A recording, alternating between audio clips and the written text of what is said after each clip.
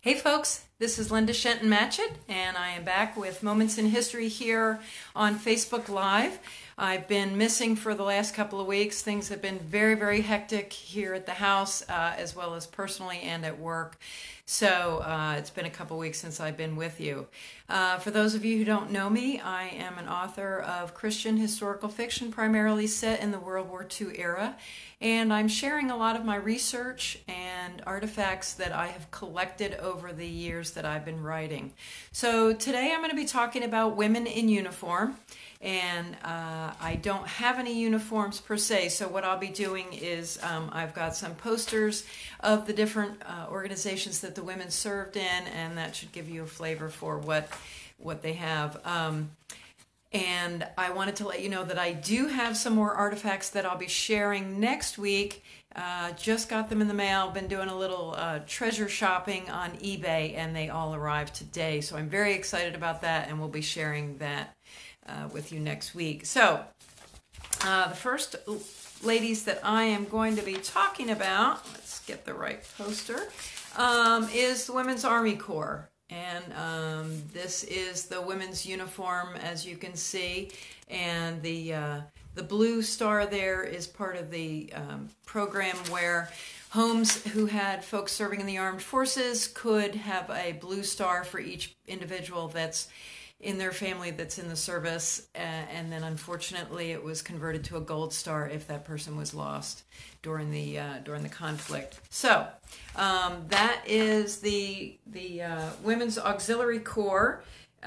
Later it was known as the Women's Army Corps, and that was the first organization that was started in the Armed Forces Auxiliary Organization, and that was May of 1942. So it was only 6 months after Pearl Harbor when the Army realized that it did need some help, and it did need the women's help. And so they got Avetta Culp Hobby. She was a very prominent Texan socialite who jumped in with both feet and did quite a number on getting the organization up and running. And she later became the first director of the Department of Health and Human Services. And what they did was they modeled the WACS after the British units, like the ATS and some of the others. And initially they were trained only in 3 areas. They were switchboard operators, mechanics, which I thought was an interesting combination, and bakers. So the women's army had them answering telephones, baking bread, and working on cars, which I thought was an interesting combination. Eventually, over the course of the war, the specialties would go into the dozens. They pretty much did just about everything other than go to combat. They were the largest women's auxiliary uniformed service, and they had well over 150,000 women serve in that branch. So the next organization that we have are the WAVES, and that is the Women Accepted for Voluntary Emergency Services. And I don't know if you can see, there's a sailor next to that young lady, and so that is the Navy's version of their auxiliary organization. And the woman that they got to head up their organization was the president of Wellesley College. So all of these organizations, interestingly enough, were headed up by women who were very highly educated and had gone to some of the top women's colleges in the country. Thought that was very interesting.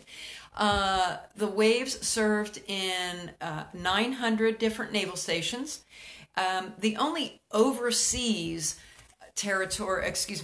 post that they served on was in Hawaii, which at that point was still a territory. So that was the only overseas place that the women served.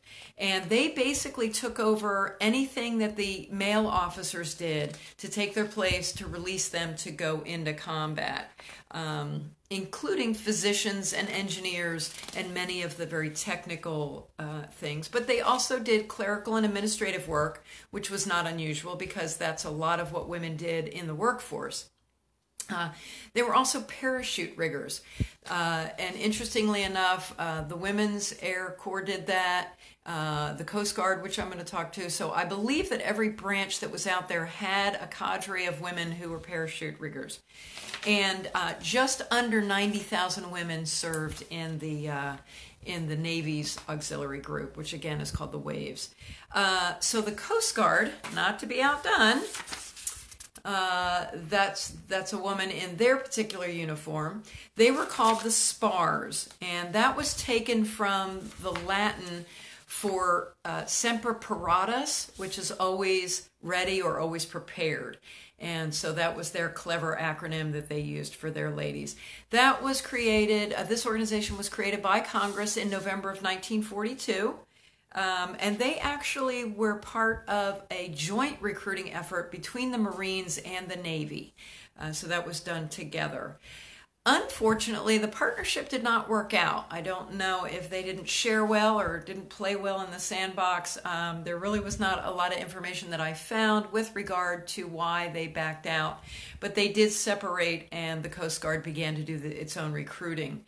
And that was in July of 1943.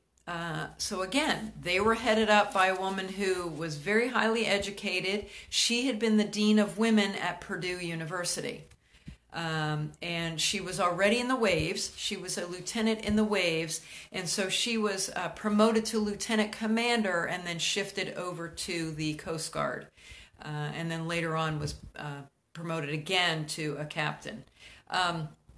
So the spars, these ladies were in absolutely every Coast Guard district except Puerto Rico, and they served as general duty officers. Again, lots of parachute riggers, a lot of clerks, a lot of general duty officers, lots of drivers.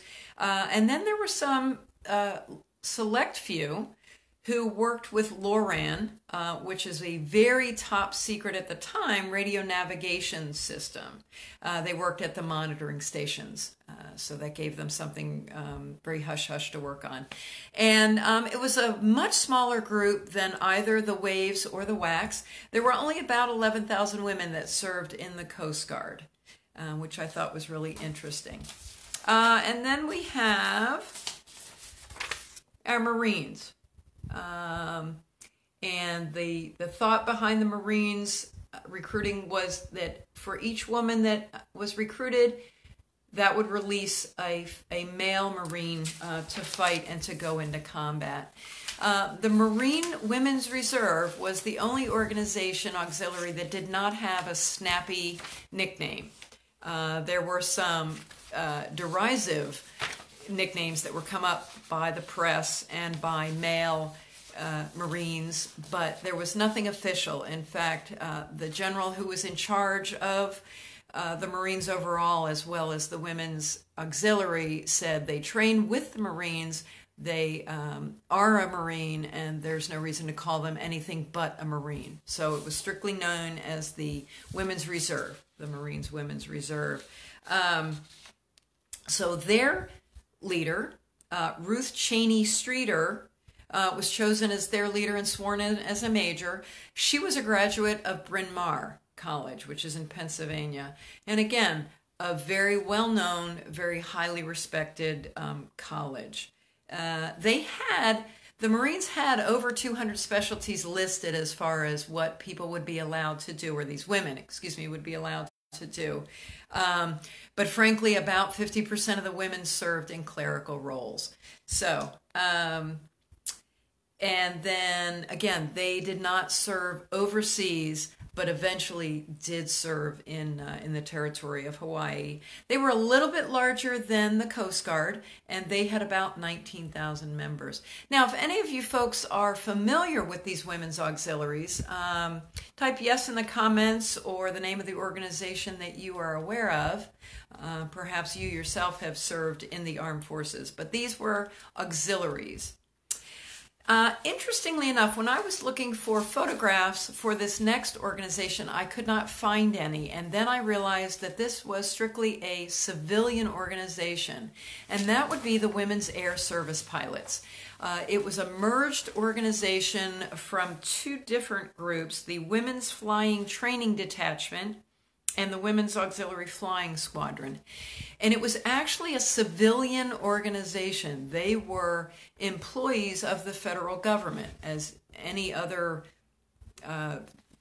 general federal employee job. They just happened to be pilots. So they were not part of the military at all. So as a result, there were no military posters, recruiting posters like you see that I've got with the other organizations. This was a teeny weeny little organization that you may or may not have heard of. They were founded by Jackie Cochran and Nancy Love in the hopes that these women could also relieve men to fight. And the idea was that they would deliver airplanes to bases. They wanted to do it around the world, but it was strictly done domestically. And they also, this is crazy, they towed targets. So they would fly with a target attached to the back. They would fly through the air, and then the military folks on the ground would shoot at them. So these women were quite brave. So they did quite a bit. They also did simulated strafing missions, and they did transport cargo, again, all over the country. Over 25,000 women applied to be in the WASPs, but only 1,830 were accepted, and out of that, 1,074 actually graduated. And unfortunately, the last class of graduates only graduated about 3 weeks before the program was disbanded in December of 1944. So the government apparently decided it no longer needed them. Maybe they thought the war was going to be over sooner rather than later, or they just really didn't feel like they needed the ladies to do the job anymore. However, fortunately for these ladies, in 1977, President Jimmy Carter did award them veteran status and military status. So well done, President Carter. And then there are a couple of other organizations also uniformed women. And you have the Army Nurse Corps. And again, you don't want the Navy to be outdone. So you have the Navy Nurse Corps. And again, as you can see, each of these armed forces had their own uniforms that they created. Now, the Army Nurse Corps has been around since 1901. It was already founded by Congress at that point. And it makes up one of 6 branches of the Army Medical Department and completely comprised of registered nurses. So the only way to be in the Army Nurse Corps is to be a registered nurse. And they go in as a commissioned officer. At the beginning of World War II, there were fewer than 1,000 of these Army nurses. And then recruiting was done shamefully targeting single white women between the ages of 22 and 30, and they needed to have received their training at civilian schools. As soon as they got married or became pregnant, they were discharged, but they did not actually receive active military status until February of 1944. But their ranks did swell, and by the end of the war, they had over 54,000 young women in the ranks of the Army Nurse Corps. The Navy Nurse Corps, these acronyms are a bit of a tongue twister, was formed in 1908, so a handful of years after the Army Corps. According to a variety of different websites that I found and different sources, it was claimed that the Navy had these women serving unofficially for decades, acting as nurses, and some places even claimed serving more than a century. So one thing I thought was really interesting that these women did, because the Navy nurses were not allowed near combat, in combat, anywhere near the front lines, it was their job to train the hospital corpsmen, who were going to then be sent to work on the fighting ships, because the women were not assigned to those locations. But these nurses, listen to all the stuff that they were trained in. They had surgery, orthopedics, anesthesia, contagion, nutrition, dietetics, physiotherapy, and psychology. So again, these women were incredibly well educated and ultimately ended up serving on 6 of the 7 continents across the globe. And they were a fairly small organization as well, only 12,000 women served. Thought it was interesting that the over-the-water branches, if you will, the Coast Guard and the Navy, had much smaller ranks than the Marines and the Army, which I who knows why, but I think it's just a very interesting little factoid that the Navy and the Coast Guard groups were quite a bit smaller. Little bit of interesting trivia. Again, when the groups decided that they wanted to have these women serving, they had to rush and come together and figure out what a uniform would look like for these different women, and then they had to have them made.